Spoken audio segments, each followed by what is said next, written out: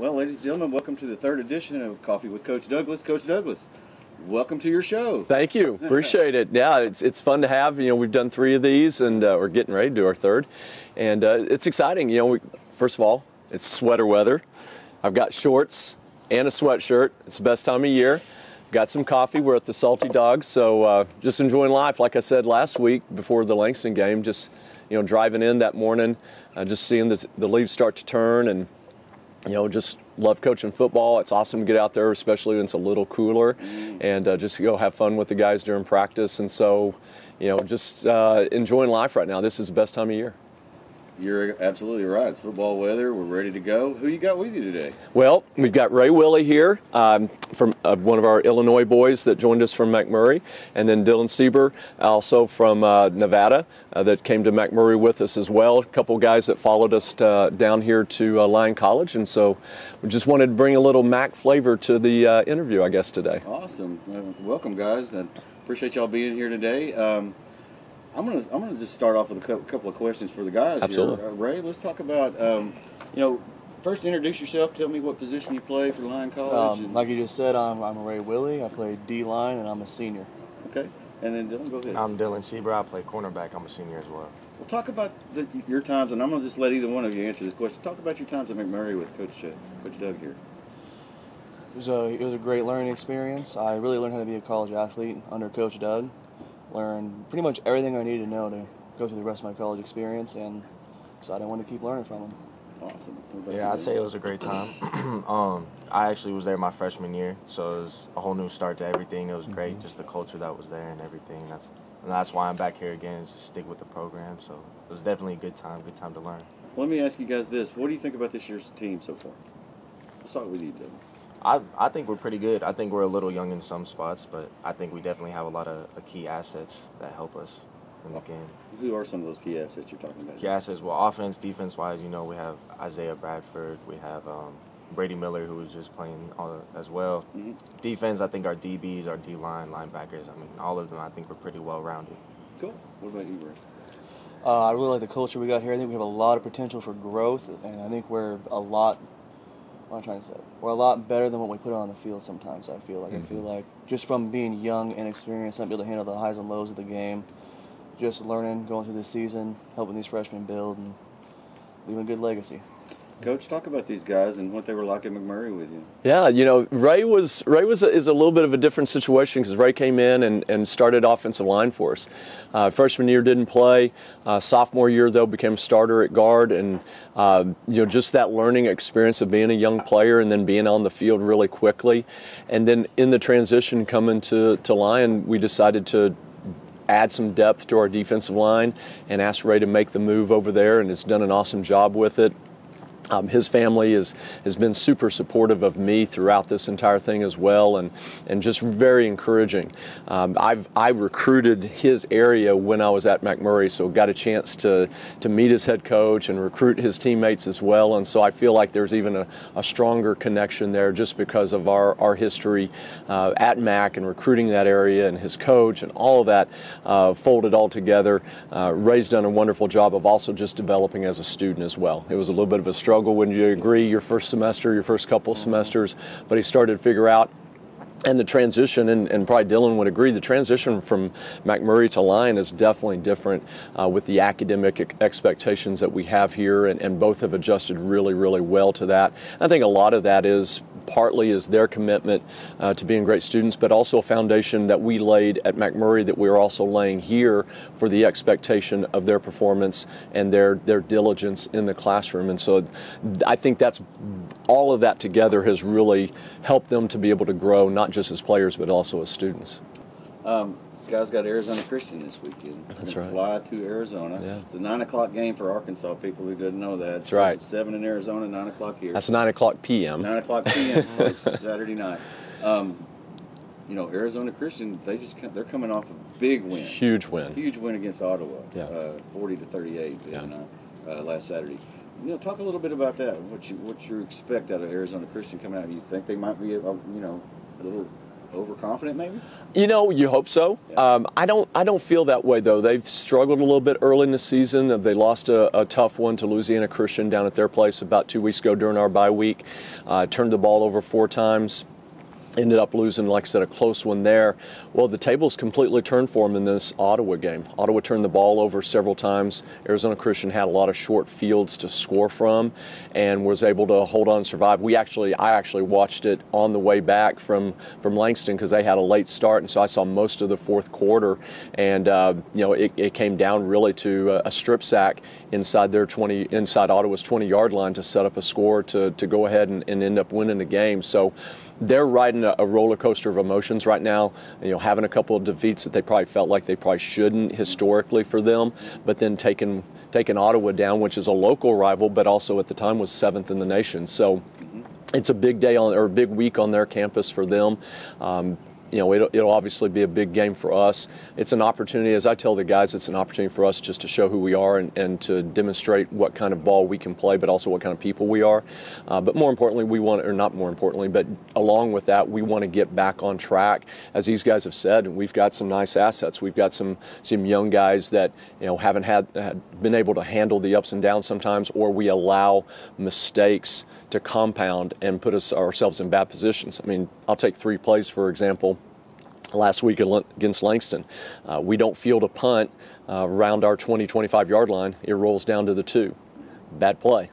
Yeah. We got to start our offense on the -2. Yeah. Then we take we take a tackle for a loss in the end zone, safety. Mm-hmm. Then we punt it, and it gets returned for a touchdown. I mean, that's just 3 plays, 3 critical mistakes, but that's a 14-point swing. And you just can't have those, and particularly against tough opponents, and expect to be successful, much less average opponents. So we have to continue to work on not having these self-inflicted wounds. We can't beat 2 teams. We can't beat Arizona Christian. We can't beat Lyon College. We can only focus on Lyon College, and we have to eliminate our mistakes. Exactly. Now, I'm going to ask you guys, what's it going to be like for you guys to go to Arizona Christian? You know, take that long flight there, and what are you going to have to do to the game? Just wake up and be there, really. That's all there is to traveling. Yeah, I don't think it'll be too bad. I'm actually quite excited to get traveling. I would say one thing is we're always focused on just want to know every week. You know, we're not worried about last week. We're not worried about the game next week. We're just focused on what we got to do. So just stay disciplined, play fast, play our game. Yeah. Absolutely. Well, I know Tyler Duncan's their quarterback. Yes. And he had a tremendous game. He did. Had accredited for 4 touchdowns, Yes. 2 rushing, 2 passing. What's going to be the key to stop him? You know, Coach Root and I actually talked about this yesterday. He's not a guy that's going to wow you with his arm. We have faster quarterbacks that can run around in our conference, Texas Wesleyan's, ours, even Langston's quarterback. I think they're more mobile, but he's got some nice moxie about him. He makes smart plays. He doesn't make too many mistakes. He makes plays when things break down, which is a key component for any quarterback. So he's very dangerous. Really, I think with any type of quarterback like that, it's a matter of just playing very solid and not allow him to, when he does make that a play out of nothing, don't let it be a 40, 50, 60-yarder. Limit it down to a 15, 20, 25-yarder. Limit the scope of those plays that he's going to make. Gotcha. You know, he's got a running back that's pretty good, too. You know, some of the other offensive threats that you guys are going to have to watch. You know, both of their outside receivers, I think, are very talented. Honestly, I don't know if they're overall as talented as they were in the spring of 21 when we went out there. But I feel like, and I know Coach Bowen in our conversations, and I just watching his team over the last 2 years, very, very, very well coached team. And I see that team playing very cohesively, particularly in a game like Ottawa where they limited their mistakes and capitalized off of Ottawa's. So for us, we have to mimic that. We have to grow into that. But we have to take advantage of, hopefully, a situation where they turn the ball over a few times like they did at Louisiana Christian, and we have to capitalize off of those. And some of that is our doing. So we have to be in the right place at the right time. We have to hustle to the ball. We have to gang tackle, fly around.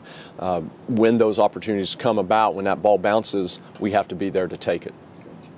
Well, you guys played against Arizona Christian before, right? Yes, sir. So what's it like playing against these guys?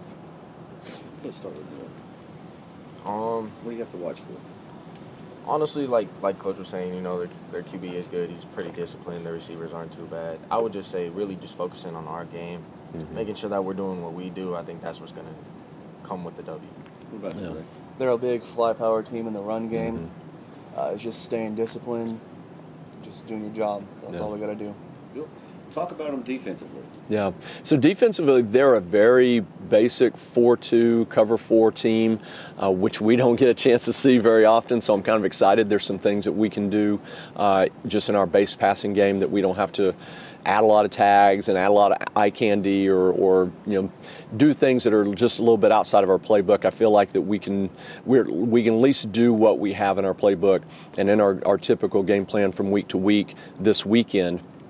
Now for us, I mean, they're going to be very, I feel like at least, they're going to be very apprehensive about getting too close to us. They're going to try to keep everything in front, rally up. They're going to use their speed on defense to just make tackles. They're going to give you the 5-6 yard gain and then rally up and try to make tackles. So again, it's probably going to be a situation where we can't turn the ball over. We have to consistently, small chunks at a time, make plays down the field and put ourselves in the red zone. And then once we get there, we've got to use the run and the pass game and use some movement to continue to drive that through into the end zone. I don't know that there's going to be a lot of 60-yard bombs or anything like that in this game for us, for sure. It's going to be a little bit more of a dink and dunk type of attack. But I also feel very confident our offensive line has continued to grow every week. I'm so pleased and happy and just excited to see our offensive line get better. You know, we've got a true freshman at right tackle, but you know, he's going into his 6th game ever as a college player. And then we've got a true freshman at left tackle. And we've got a little bit more experience at guard and center, but just watching those guys continue to develop in the offense. I mean, we were talking about it yesterday, watching just our practice film against our scouts, and so much improvement in the run game as far as footwork and fits and staying on blocks, even in practice. But we're starting to see that translate into Saturdays. So I'm really excited to see what our run game will bring for us as well. We have to have a great mix on Saturday in Phoenix to be able to be successful offensively. We can't just get stuffed on the run and then now we're trying to chuck the ball down the field versus either, you know, an umbrella defense, cover 4, or even man cover like we see most Saturdays. Talk about the health right now. Is everybody going to be able to work this week? I mean, we still might have a couple of people dinged up a little bit. Yeah, no, we're getting healthier. Malcolm Howard made it through the game pretty well. He's still a little hobbled with a high ankle sprain, but he came along throughout the game. Wasn't too sore coming out of that. We did set him a little bit yesterday just to rest him. He had a really good Tuesday, but was a little bit sore after practice, so we sat him yesterday. We'll probably hold him back a little bit today as well. He's got so much game experience. As I was talking with Ray before we got on here, you know, when you get to that level that you're playing your 3rd, 4th, maybe sometimes even 5th season, once you get to the mid part of the season, it's more about staying sharp and staying healthy. And so for Malcolm, for us, it's really just about getting him to the game. Philip Brown turned his ankle. He's going to be a little bit hobbled by that. He's going to be sharing some time with Armani Carl, who were from Jacksonville, just down the road here about an hour. Really excited about Armani as a true freshman. Such great pad level, really good strength, and he's not a really big, thick guy like you would expect at guard. He's a much, I wouldn't say thinner, but he's just not the bulkier, blockier type of guard that you normally see. But he does an awesome job. He's just inexperienced and he's learning, but he makes up with it with some nice athleticism. Jake Ford's doing well, doing healthy. Both of our tackles are healthy, so we feel really good about that. Isaiah should be good to go. He's got 2 days of practice under him right now. Obviously, we're still concerned about any type of hits that he takes, so we want to try to keep him off the ground. But he's doing well. You know, we've got some other guys that have had some lingering issues that are starting to come back. Reed Gonzalez is a huge return for us. We thought stress fracture ended up being a severe peroneus strain. It's a lower leg strain, and so it just really hobbled him. But we won't rep him a lot at wide receiver, but he's going to come back and be our long snapper. And he's about as good a long snapper as I've had. He gets the ball back there pretty quick. So having him back is going to be huge in the punt game. Speaking of the punt game, Jacob Ramirez. Yes. He is consistently booting it over 50 yards pretty Yes. much every time. Yeah. I mean, you guys are teammates with him. Just talk about a little bit about Jacob there. What do you think? Jacob, I think he's a great guy. You know, coming into it, he was one of the first people that I met when he came in. I think he's a really good guy. He always has great energy, really funny dude. And yeah, he's been killing it lately in the punt game, for sure. What do you think? Yeah, basically the same thing as him. He's just a great guy to sit down and talk to, or a good guy to run around with. It's just fun to be around. Well, I said he kind of ran the ball a little bit last week. Well, exactly, and his running back game has really blossomed. You know, when we recruited him, we really weren't sure how long it was going to take for him to develop, but I mean, he really sparked early, and so we're excited about what he gives us in the run game as well. And it's a homecoming for him. I mean, he's from Arizona, so he's excited to be able to get back and see family and everything, and get back home and play. Awesome. Now, I know you got a chance to see a couple of quarterbacks last week. What do you think about the two that you kind of, came in to help Isaiah out? Yeah, Brady got a great experience. It was, obviously first time for him to get on the field. We all know his limitations in being able to move, being as big as he is. He's just not, when you're used to having Isaiah and how quick he is and how Isaiah can move and the type of just awareness he has in the pocket, it is definitely a change of pace. And I felt like Brady was trying to mimic that in some way. But as I told Brady after the game, you got to play your game. And so for him, he's got to be a little bit more of a pocket guy. He's got to understand how to check it down. So even though he made some critical errors in certain situations that cost us with a turnover, but it was a fourth down. I told him it was like a punt. It was fine. You don't want to intercept fourth down picks, but theirs did, so that's fine. We'll take it right there. But the errors that he did make, he was able also to rectify later on in the game, which was gratifying to see. Was really nice to see that he's learning as he goes. So I think that experience is going to carry him a long ways. And then Eli Funk, he's a guy early in camp we really weren't sure about. And he's really developed and developed and developed. He still has a lot of inexperience going. He's going to need a lot more repetition to really get comfortable with it. But we see some nice tools there. His legs are obviously a big asset. He's much faster, even in the recruiting process that we had last winter. He's a lot faster than I expected, but he does a nice job with the ball in his hand as well. So we're excited about his future also. $1 million question. What's it going to take to beat Arizona Christian this week? As we talked about, I think the biggest thing is eliminating mistakes on our own part. As Dylan said, we've got a good team here. This is a team, though, that has gelled culturally, has gelled as a family. But we've got to gel in our playing of offense, defense, and special teams. Go back to the OPSU game. I thought our special teams were awesome. Special teams did a great job. But then offense and defense let us down later in the game. Last week, special teams let us down. Offense and defense did some good things at times, but not enough to be able to pull it all together. So again, there's that thing of gelling, and we can debate about what it takes to get there. But really, at the end of the day, we just have to eliminate mistakes. We can't give up sacks. We can't give up TFLs in the run game. Defensively, we can't give up big plays. If they're going to score, they've got to do it in 14, 16 play drives and make them earn it. We can't give them big shots over the top, and we sure can't turn the ball over. And I will say, knock on wood, we have fumbled the ball one time this year, and we've thrown 2 interceptions. I mean, we're 7th in the nation in interceptions, not giving up.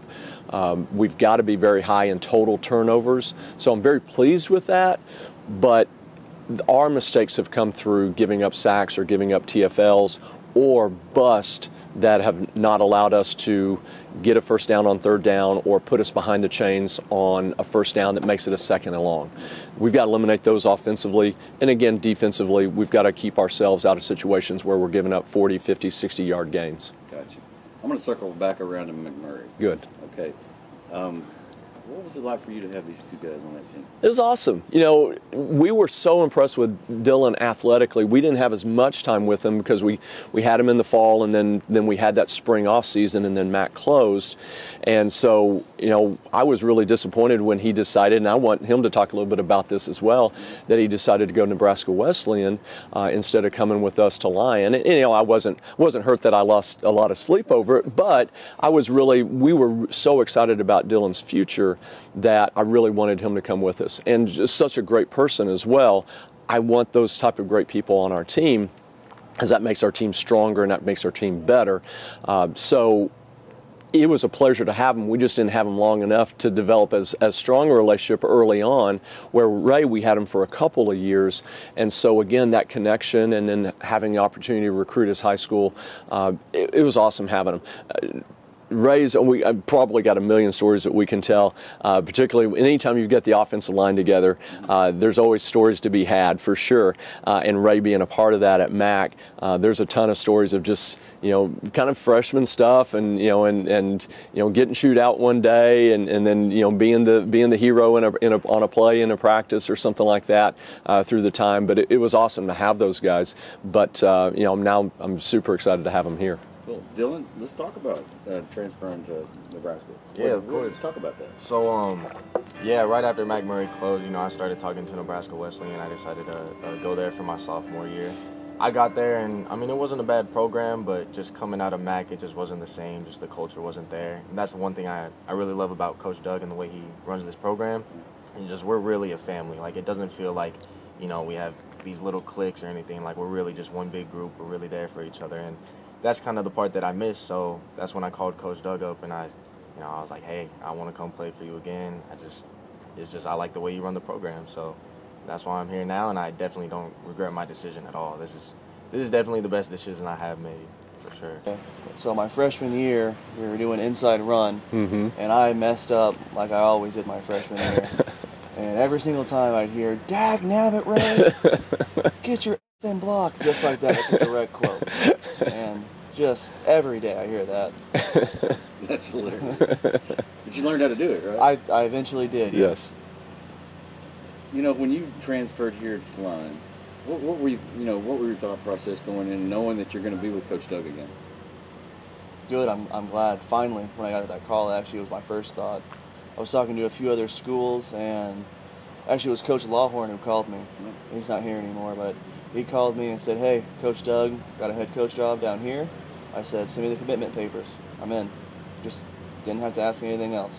That's awesome. That's awesome to have. All right, you've had time to think, Dylan. What do you think? I would say some of my favorite memories definitely was last year. Coach Doug, he would actually have some position groups come to his house for dinner, watch some football and everything. I'd say those are definitely my favorite memories, just kind of having that connection, getting that time to bond with, not only our players, but the coaches as well. So I'd say that's definitely one of the best moments. Yeah. We actually have the quarterbacks over tonight. Awesome. Yep. So these two guys, talk about, the camaraderie, the closeness, and how they become part of this. Absolutely. And, like I said, these two guys, because they're such great guys and good players, I wanted them here with me. As I told the guys when Mac closed and the announcement was made, I want them all to continue to play football, and selfishly, I want them all to come wherever I'm going. But I knew I needed to get a core of guys that understood what we were doing the Mac way and transfer it here to be the Lyon way. And so as Dylan talked about the culture, I think you have to have some of that generational understanding of what we're trying to establish to be able to establish it here. And I will say this, it's hard to say it's been 3 years. It's really been 2.5 maybe, because we didn't even have a chance to work with our guys in the off season of 20, the fall of 20, because we weren't even open physically on campus. And then in the spring of 21, we're in a season, and so there's no development process. And so it was even more important to have a core group of guys that at least understood it and could help this one shape. And so now I feel like we're really on track for what I want to establish. Even in the first years at Mac, when we were just horrible athletically, and we were horrible in the classroom, and then we didn't have very many guys, we at least started to grow a foundation of family and a foundation of understanding that we have high expectations, but we're going to love you. We have a high standard, and we're going to drive you to that and push you to that so you can be your best, but also care about you beyond who you are as a player. We're going to care about who you are as a person. We're going to care about who you are as a student, and so you can get the best experience in those 4 years. And so having some guys like these two to be able to help us establish that is really critical to the success of our program here. Gentlemen, thank you for showing up today. It's awesome to have players on film, especially with Coach Douglas in the morning. He's got a lot to say about you guys, and it's all good things, I promise. You know, Arizona Christian, 9 o'clock Saturday night. Anything else you want to add before we take off? Well, everybody, prayers for us not losing any luggage along the way or any delays on flights. But we're excited to make the move, to make the flight and to get it to be an early departure for us. So everybody, that sucks for everybody, but we'll do it together. At the end of the day, we'll be on 2 buses and we'll all suffer together, and we'll all do a layover at Love Field together, and then we'll all land in Phoenix at 3:30 together. So looking forward to it, looking forward to us get on track. Win, lose, or draw, it doesn't really matter as long as we continue to improve and play, because as I tell the guys, when this team continues to improve and eliminate mistakes, the scoreboard will turn out like we want it to. I really like the moxie of this team this year. Yeah, I really absolutely. do. You guys really make up a good, solid group. Absolutely. Ladies and gentlemen, you've seen Coach Douglas, Coffee with Coach Douglas, 3rd edition. Looking forward to next week. We've got Texas College coming. That's right. Homecoming. That's right. So many recruits coming. Oh my gosh. Hey, We that's a got good a thing. ton of recruits coming. Yes. Awesome.